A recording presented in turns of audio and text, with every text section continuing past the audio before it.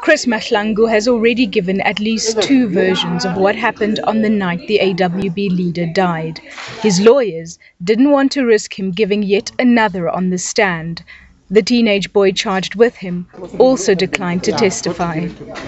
If either of them were to go into the box, you're going to unleash them, illiterate, uneducated, enumerate as they are, to a flood of questions and the sophistication by a highly qualified and experienced prosecutor. That weighed heavily in our consideration.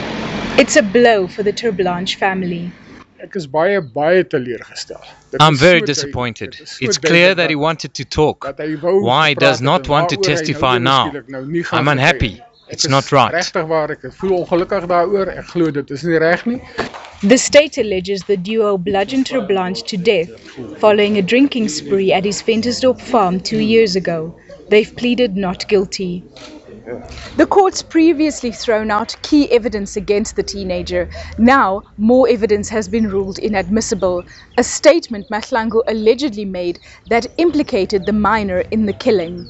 It will not be in the interests of justice to allow the admissions made by accused 1 in Exhibit HH as evidence against accused 2.